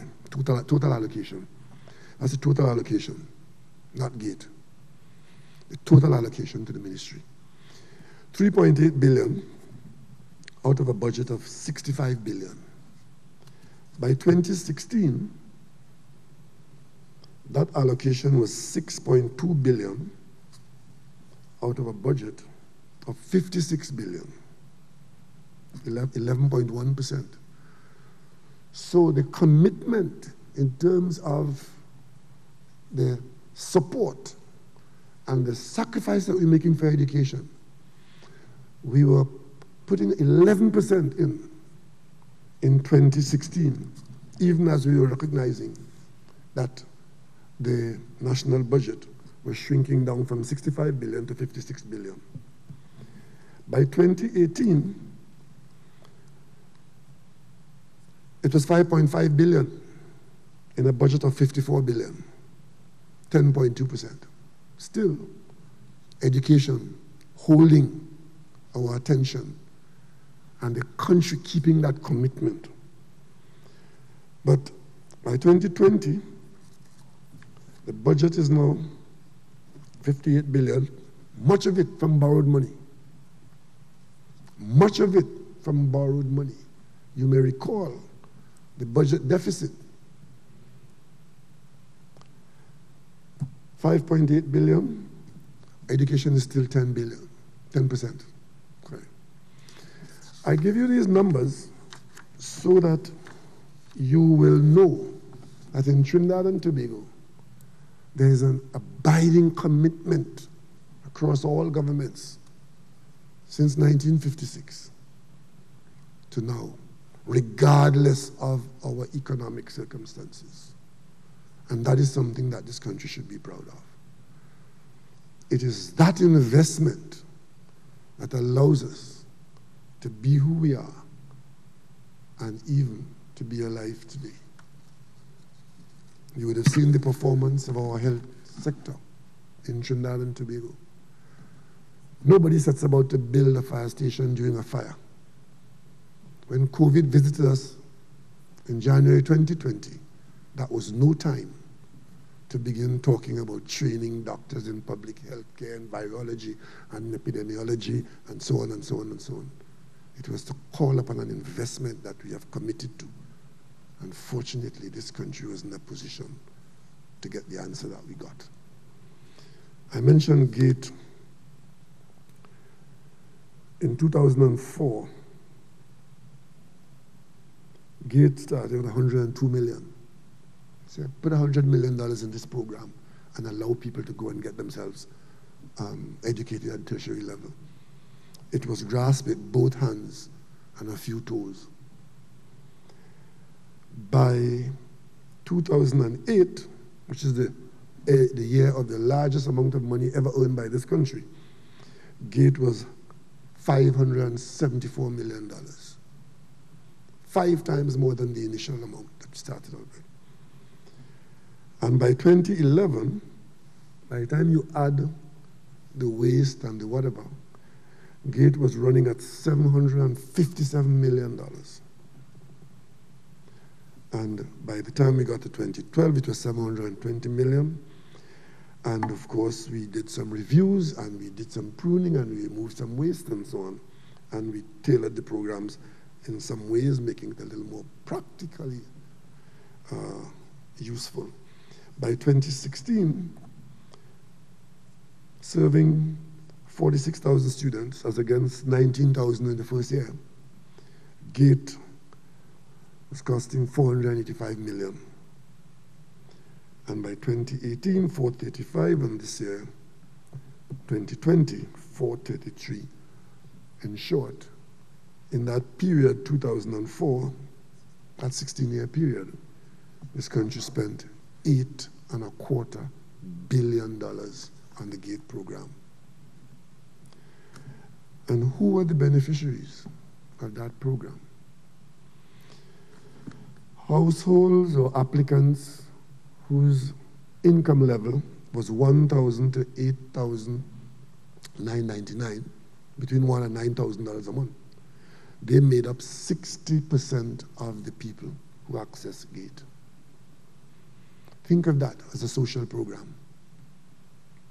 And ask yourself, how many of those people or those households would have had that opportunity had this program not been part of the public policy? 60% of that, of the beneficiaries came from that household. Households between $9,000 and $19,000, they represented 31% of the beneficiaries. $19,000 and $25,000 a month, 4.5%, and over $25,000, 3.6%. Ladies and gentlemen, there's a lot that we can be proud of.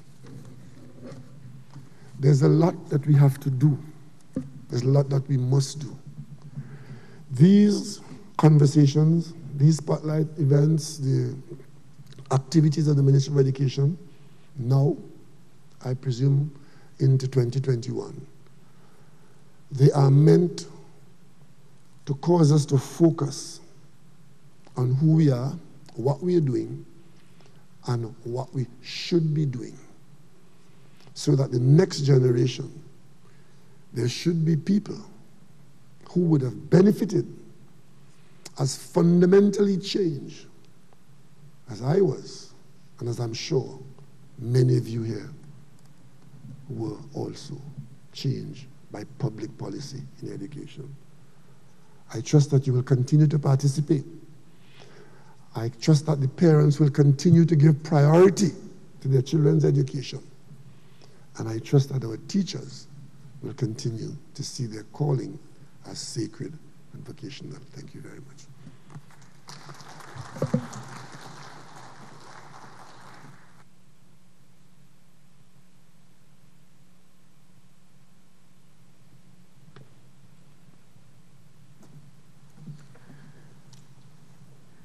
Thank you, Prime Minister. As we continue with our program, we have a dance item. As you've been seeing, our entertainment is being provided by our youngsters, our talented youth. 14 years old is our dancer, and his name is Christian Rohit Samuel. He hails from Couva East Secondary School. Please welcome him now.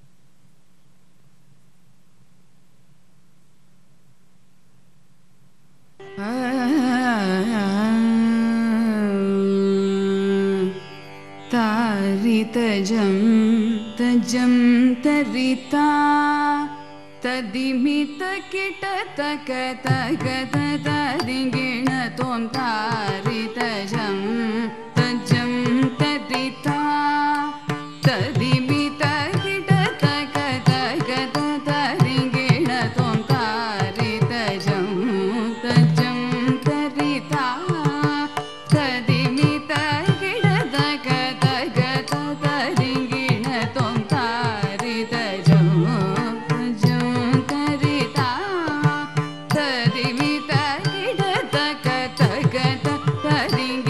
Tom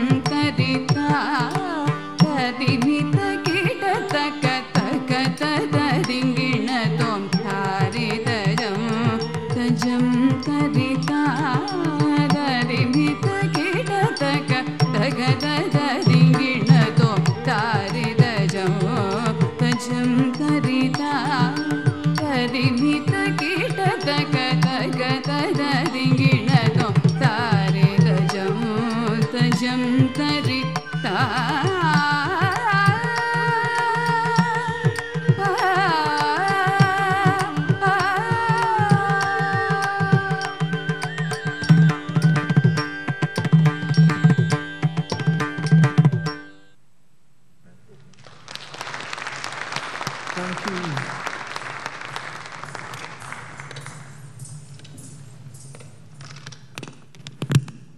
Thank you very much to young Christian Rohit Samuel.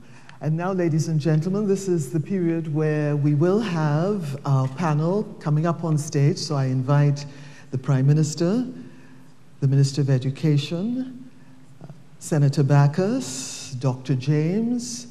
If you would please take your seats on stage, and we look forward to interaction from our audience here at Napa. To those who are online, many of whom may perhaps have to switch off from the feed, we would like to thank you for your participation, of course, in this session, Transforming Education. So now our panelists will delve a bit further into what we've heard from the digital transformation of education for those who need to ask more questions about perhaps what needs to be done with the curriculum. Any questions that we might have. The Ministry of Education did have a request sent out to teachers and other stakeholders in education, and we do have some of those questions. So in between the questions from our live audience, we would, of course, ask of our panelists their answers to some of the questions that came online. So we do have ushers in the audience who will come to you. All protocols are being observed, all COVID-19 protocols, so that everything will be sanitized.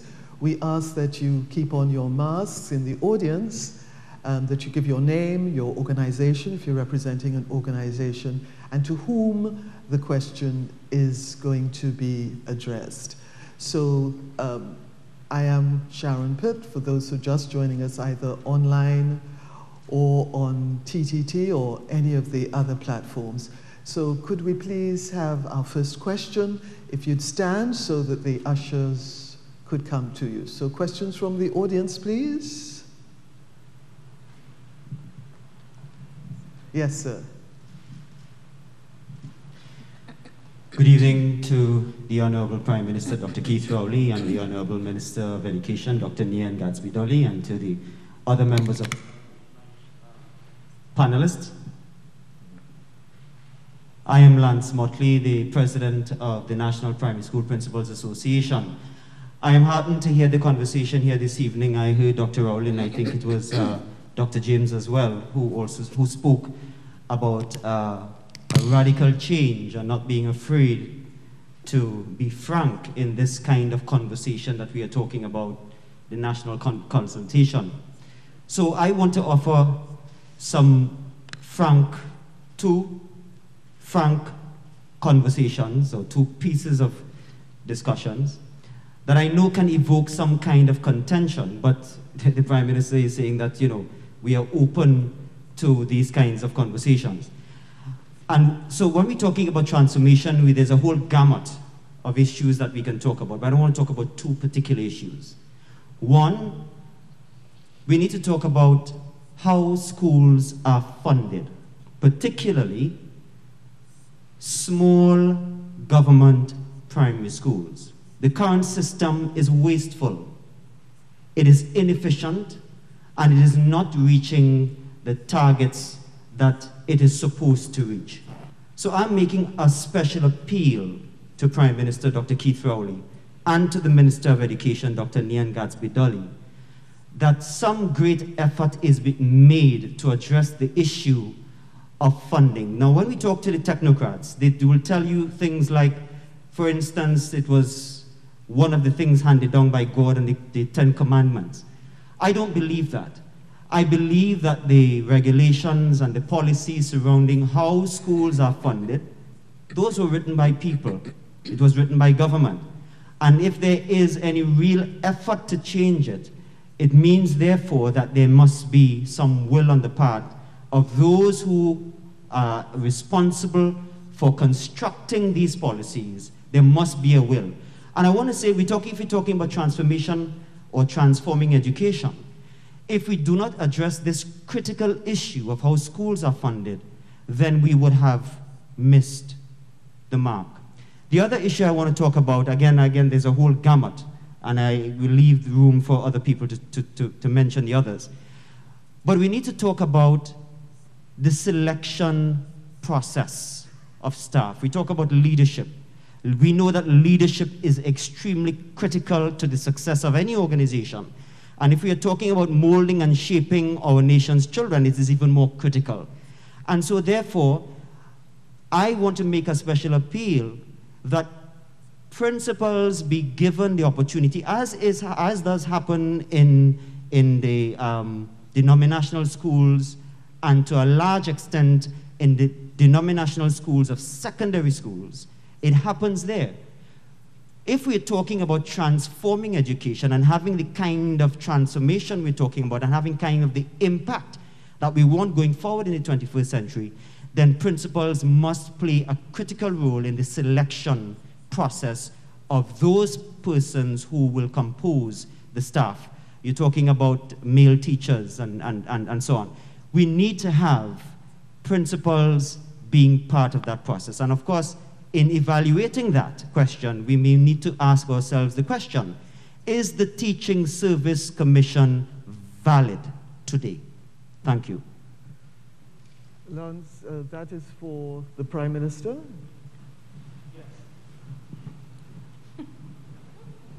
Yes. I was so engrossed. Are you hearing me? Yeah. You can take off. Yeah. I was so engrossed in the contribution that I forgot that I was a panelist.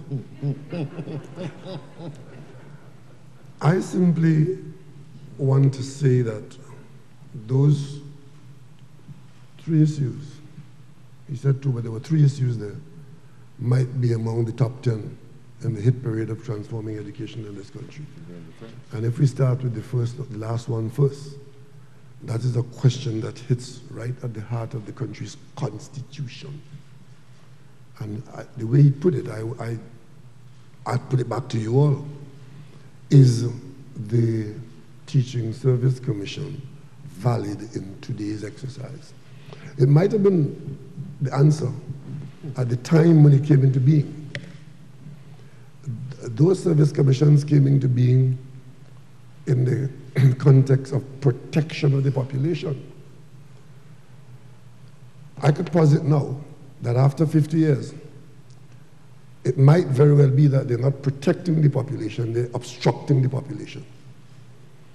But these are political matters that may be weightier than the political environment is capable of. Clearly, I just mentioned to you the number of thousands of teachers that we have. A part-time service commission certainly cannot satisfactorily service that large number of teachers. And secondly, the role, the managerial role that is required for that population of teachers to be properly, effectively managed cannot be dispensed in the management model that exists now. It's as simple as that. But whether we can change it is another story. But whether it needs changing, the answer, I think, is yours. With respect to the funding of schools, there's a public service, how should I put it? It's the answers usually get is that that's how it used to, that's how it is, that's how it used to be, that's how it was being done, and therefore the public service is a very difficult animal to keep on a straight line.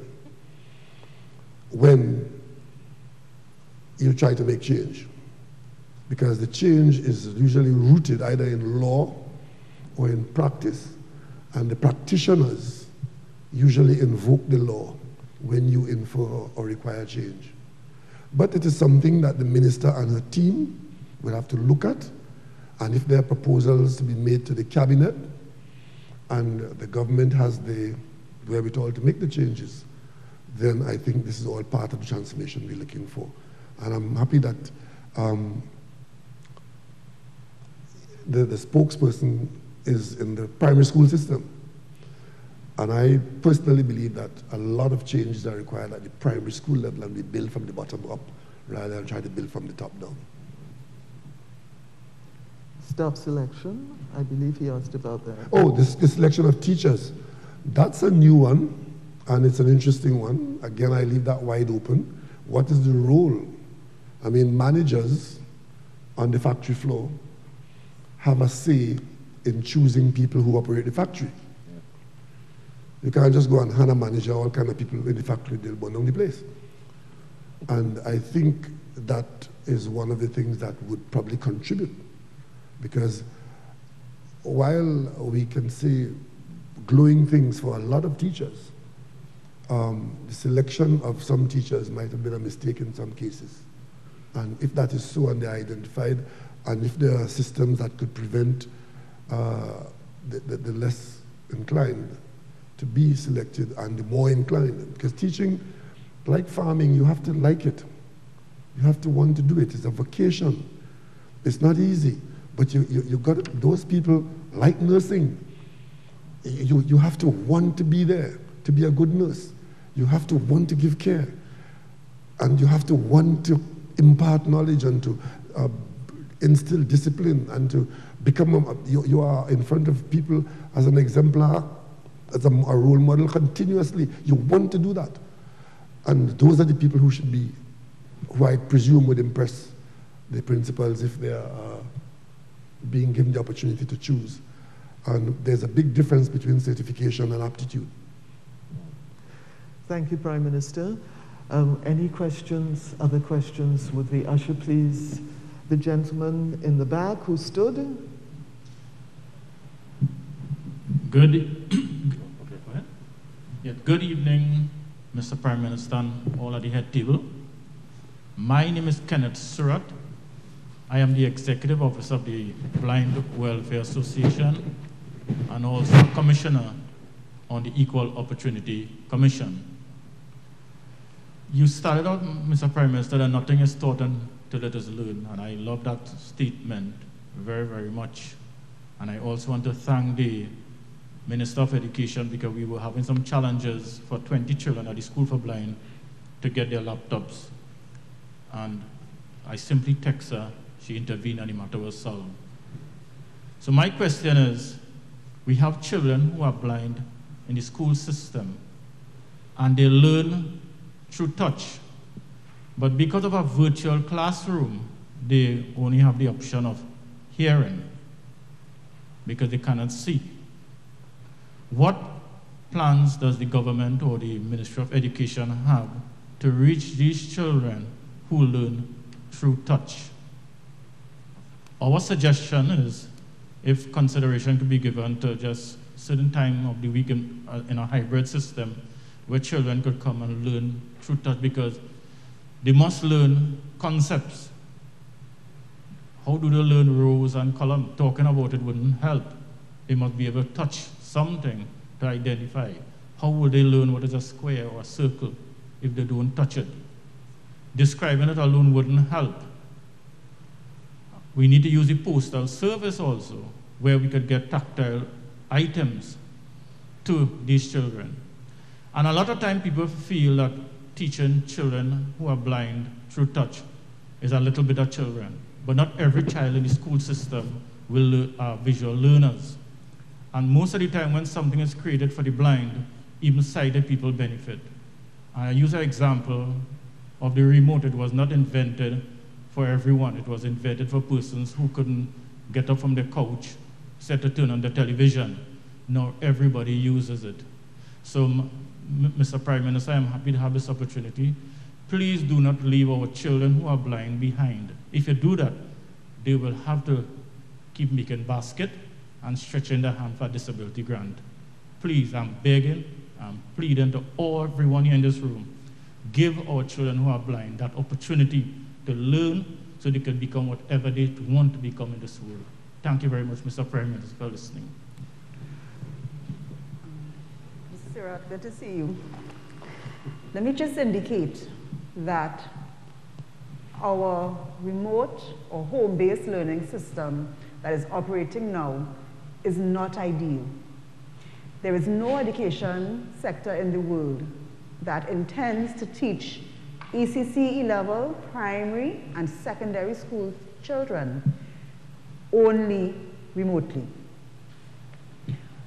The best mix is a blended mix where you incorporate technology, but because of the situation with COVID-19, where we were aiming to get blended so that students would have some face-to-face interaction, because of the trajectory of the pandemic, we were forced to take this approach, as was schools all over the world.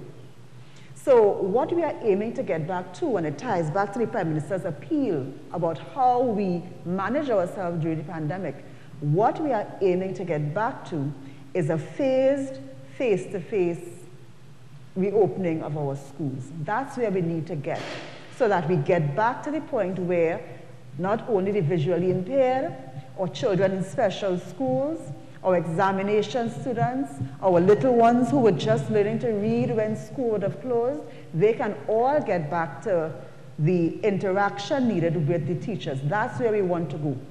So, Mr. Surratt, we hear you, and again, we make the appeal to our citizens to have a responsible Christmas season, because our children need to get back to school. So what you're saying there is recognized, understood, and that is where we are heading. So this remote and home-based learning is the best we can do in this moment, at this time for our children. And we are doing our best to make it as quality as possible, as accessible as possible. But this is not the gold standard for education. What we want to get to, back to face-to-face, incorporating technology so that our students have the best preparation for the world that they live in now. Thank you, Dr. Nian Gadsby-Dolly. Let me just add. Sure, we will have an addition from Senator Backus. I've been told that we have to wrap up our panel discussion, sadly, in the next 5 minutes, so we'll probably have one more question. If you would keep it short and sharp, we'd appreciate that. Thank you very much, Senator. Yes, just to add to that, one of the things that technology does, in the case of the unsighted, and you need the field, that's one thing. But for students with other disabilities, the technology really helps in that case, because not just in the learning aspect of things, but in their general lives in general. So we're going to continue to develop new pieces of technology to aid in the way in which we educate all our children with disabilities, not just the ones who don't. Thank you very much, Senator. Sir? Thank you. Hi, good evening to everyone, the honorable members of the panel and the esteemed room here today. My name is Warren Anderson. I am the president of the Guild of Students of UWI St. Augustine campus. And my question is directed to the Honorable Minister of Education. We have two peculiar situations in undergrad and postgrad. One where GATE is only covering one undergrad program. And the certificates are counted as an undergrad program, and persons are curious. What happens to me when I am seeking entry into the BSc program and I have successfully completed my certificate? The situation is usually that, you know, I'm granted entry into the BSc program. Now that will not be so. People are sort of reeling from the news because there's a lot of hope in getting into the BSc program. I'm sure everybody understands, you know, the merit in getting into the BSc to better your situation at home. The other situation in postgrad is that we are very grateful for the extension into August 2021. However, there are some people that will not complete their programs within the year. These persons would have rationalized that coming out of secondary school and into tertiary education is a seamless process. So they will not have the work experience, etc. Some may not even be able to access the help loan based on their circumstance. So they are looking forward, at least the ones who have the 2-year programs, to complete their programs. So we're asking the Guild of Students, how will the ministry treat with these persons, the certificate persons, and those who will not complete their postgraduate programs by August 2021? Thank you. I think what we're experiencing at this time is what will obtain once a policy shift is made. There will be persons who would have, on the basis of the existing policy at the time, made certain decisions, and when the policy changes, they will be affected. This is something that is regrettable, but it is the situation that we face now. So whereas students may have been going to the certificate method and then heading towards their BSc, some students would have made a decision to come out of secondary school, where the A-levels would have been free and affordable, to pursue a different program and make a different entry into the BSc level. At this point, that is where we are. We are at the point, and you would have heard the Prime Minister explain about our financial situation. At no point does anybody want to disadvantage or not offer an opportunity. But when you're faced with the financial reality, then you are at the point where you have to make a decision to allow for as many people as possible to be assisted. So that is the situation. So those who have now started, they would have the year, yes, but in the second year of their study, they would have to make available some funding. The help loan is still available, and that is something that we are looking at to determine if we can assist those who have problems getting a guarantor. So all of those things we are looking to see within the set policy, how we can assist those who may have particular problems to access the help loan, because that is available at low cost and interest from the government, and that's a way to assist you to fund your studies. And I can tell you, when I was a student at UB, there was no gate. So I am someone who had to go through the help loan process. Again, issues on getting a guarantor. It wasn't easy to get a guarantor, and that is why we are looking at the possibility of assisting students who find difficulty finding the guarantor, to even assist to that extent. And so I went through that process, had to get the loan for my degree, and then had to pay it back when I started to work. So I understand what it is to a student to have to fund your education in that way, and I was grateful for the assistance of the help loan, and we will do our best to make that facility as accessible as possible for those who need to access it. Thank you, Dr. Gadsby-Dolly. Quick one, please. We have just a couple minutes. Greetings to the esteemed panel. My name is Beryl Jofield. I am the president of the Executive Student Guild for the National University of Trinidad and Tobago, UTT. My question, as quick as possible, will be, is there any consideration by the government for any particular program that may be considered essential, that will be considered for any easier access towards additional funding or gate funding for any students who are willing to study maybe in the areas of agriculture or sports or any other program that might be considered essential by the government? Secondly, I would like to ask, during this entire consultation, were there any consideration outside of what has been done or in this panel to consult with any tertiary level student organization or any other student body for the decisions made in transforming education?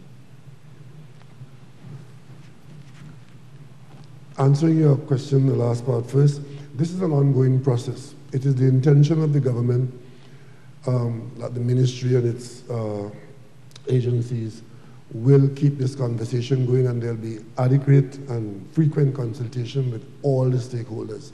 What we've done here is initiate a process, and the process is underway. You would have been invited to this event at relatively short notice, about a week or two ago, and we're here tonight and we are ongoing. You'll be invited again and we'll be coming to you. With respect to the, what's the first part again? Any program. You mentioned particular funding for yes, particular areas. Well, yes, I'm glad you mentioned that, because in working with this situation, I was amazed at the range of offerings that the national programs were carrying. I did not believe the figure. I had to ask the minister to double check. I thought it was a mistake. What was it, 2,500? Mm-hmm. 2,500 different subjects, programs. Now, that may be okay when everything is available and we were not under strain. But in a situation where the last thing that we want is to incur expenses that we cannot discharge. The adjustments that you're hearing about and the cutbacks that you're hearing about, they are meant to ensure, and it's, even so, it's still difficult, that when we incur the expenses, whether it is scholarship programs, whether it is staff on the university and so on, that the bills can be paid. Because if you accept more responsibility than you can discharge, that will be a new conversation. And when we accept that we are not as well off as we used to be, and that the prospect of being as well off as we were are not immediately in front of us, we just have to face reality and come to the conclusion that at this point in time, given the resource base that we're using, that 2,500 programs or subjects might not be absolutely necessary. We have to trim it down, and of course, in doing so, some programs will have to fall by the wayside in the support basket. Not that they would not be studied by some people, but they will do so outside of the state support. And certainly the ones that contribute the most to national and personal development are the ones that will make that hit parade. Thank you, Prime Minister. As was just mentioned, we are going, I'm sure, to have further consultations and conversations. Apologies to all those who submitted questions that we have not been able to get to this evening. But as we say, those should be addressed, and there'll be chances for further conversations. Of course, at this time, it's my pleasure to invite the Prime Minister to give closing remarks on this spotlight on education.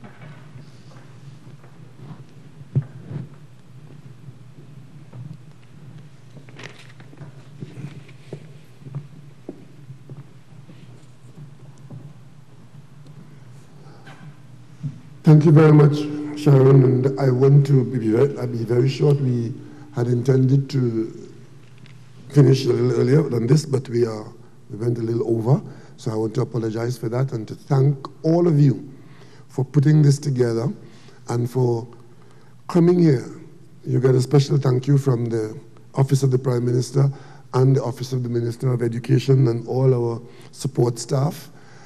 This, I expect, would be one of many, and hopefully our health conditions would be such that maybe later on we can gather in larger numbers and make the format a little different, where you, the audience, can carry the conversation, because in the short period of the panel discussion's existence, some really fundamental issues were raised, and I think they will serve to alert the population as to what is in front of us.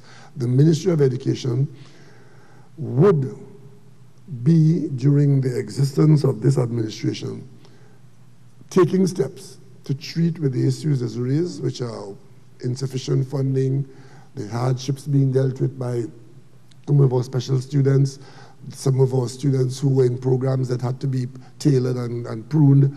So all of these make up the work program of the Ministry of Education during this period of 2020-21 going forward. We expect that you too will believe that our future is bright and that we have a future, and that all of this is planning to make that future bright and to give all of us a future. So I just want to say thank you all and stand by for further discussions. And those of you who were not here at Napa this evening and you were home, next time, sometime in the not too distant future when we meet again, and I'm sure that special thanks would be warranted for the media who would carry what we have tried to do here this evening. And those of you who didn't participate directly, I'm sure that you will prepare yourselves to do so, because this is an ongoing process in an ongoing program.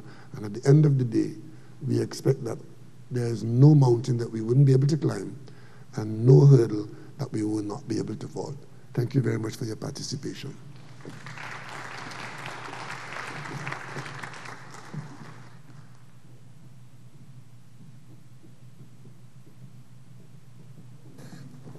Thank you very much, Prime Minister. We would request of you that you allow the Prime Minister and his party to exit the Napa auditorium.